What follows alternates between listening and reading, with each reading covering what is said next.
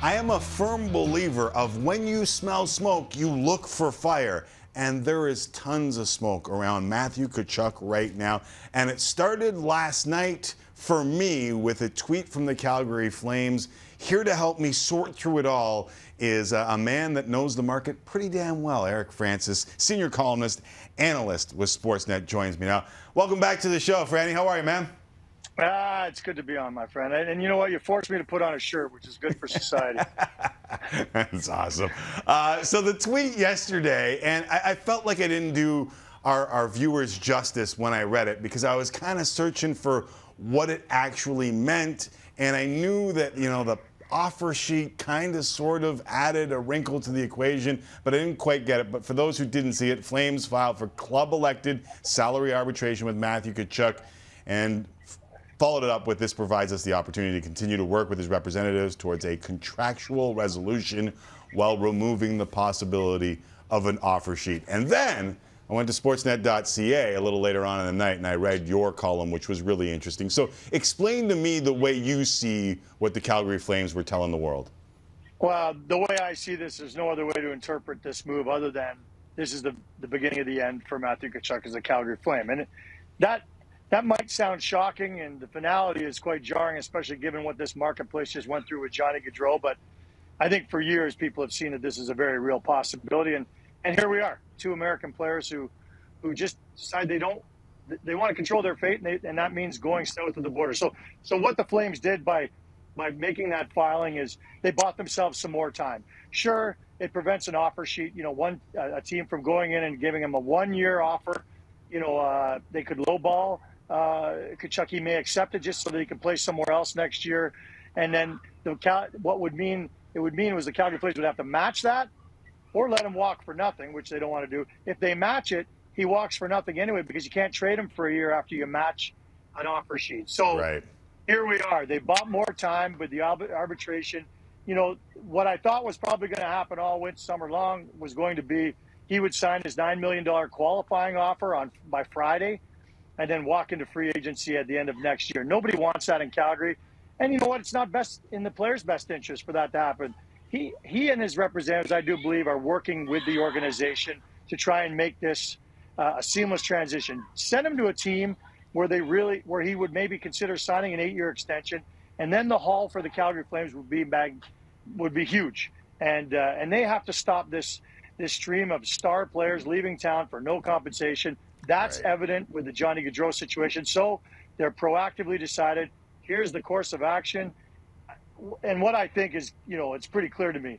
Matthew Tkachuk has made it clear, he did something that Johnny Gaudreau should have done months ago, which is, hey, I'm just not going to sign in Calgary. No offense.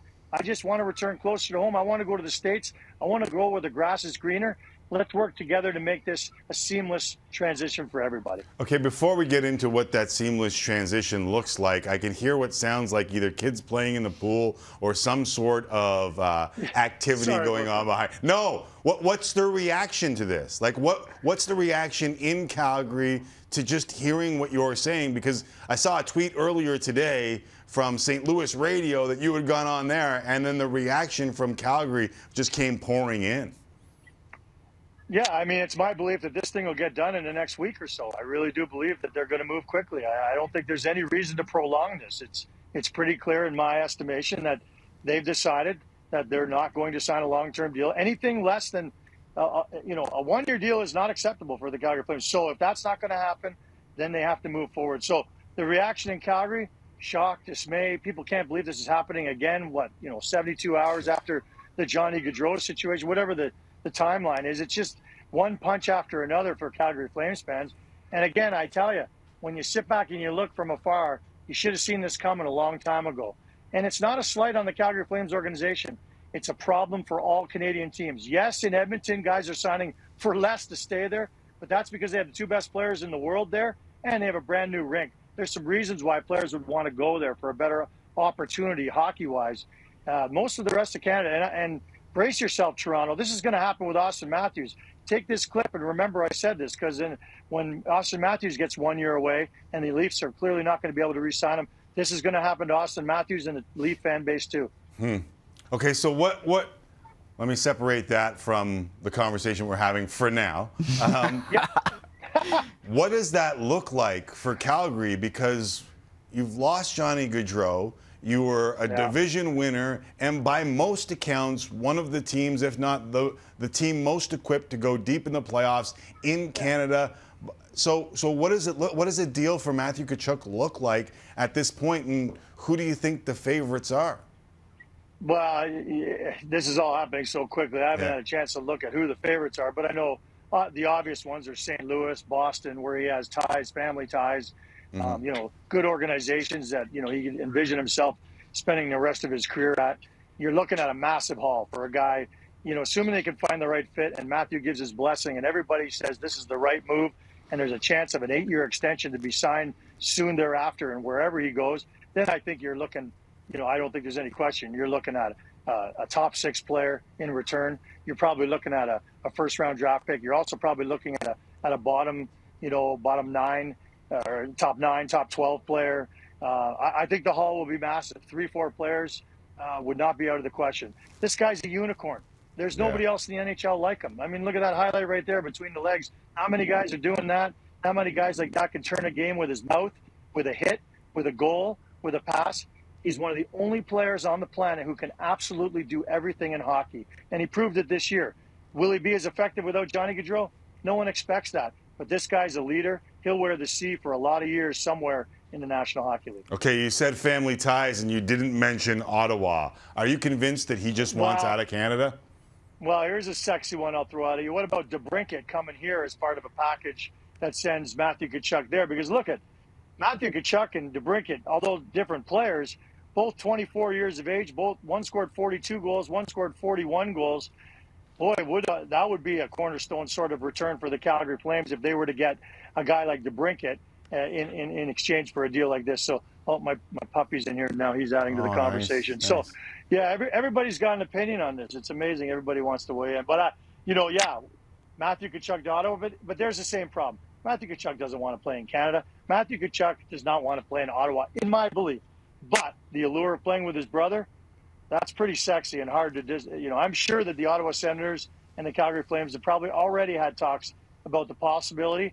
I just don't know if it's something that Matthew would want. Yeah, that's an interesting one, and we've run out of time. But one day, you're going to come back, we'll have the Austin Matthews conversation, and we'll further this one on the American players, because Jack Campbell just signed in Edmonton, and I know that there is a caveat in what you said to Edmonton. Josh Norris in Ottawa. I mean, maybe he couldn't say no to 8 times 8, but there are American guys who are embracing this spot, and I understand it's different for everyone. For sure. And there's another example in Calgary. Adam Fox was drafted by the Flames, and he said from day one, I'm not going there. Yeah. Sure. But that, for every Jacob Trouba who wants to leave and these guys and Johnny Gaudreau, there are Americans that want to stay, but then there's JT Miller who wants to leave. So all I'm saying is becoming a bigger problem in the National Hockey League. Yeah, without a doubt. I do believe at the draft table, teams are going to start wondering if they should be taking Americans if they have a choice between an American and someone else. And as Jesse and I were talking about, it was exacerbated by the pandemic, one, and travel now, two, and how tough that has become. Nobody wants to travel. No one wants to get in an airplane. No one wants to go through certain airports. Weather. Our weather, too. There's a lot of reasons. I've heard about that. Francis, always appreciate that. Know that this was on short notice. Thanks for doing it.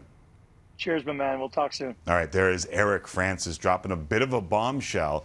He's as plugged in as there is in Calgary, and he believes this could be done within a week.